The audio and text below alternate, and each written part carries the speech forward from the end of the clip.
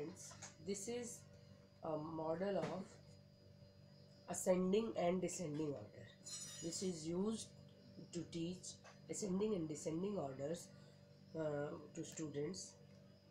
I have made it for as a TLM. Uh, we can tell them ascending and descending order with the help of stairs. So I have made stairs in this model. The numbers 21, 22, 23, 24, 25, 26, 27, 28, 29, 30. These numbers are written on this. So we can tell students and clear their concept by telling that when we go upstairs, that is ascending order, and when we go downstairs, that is descending order. From higher position to lower position is descending order, and from lower position to higher position is ascending order.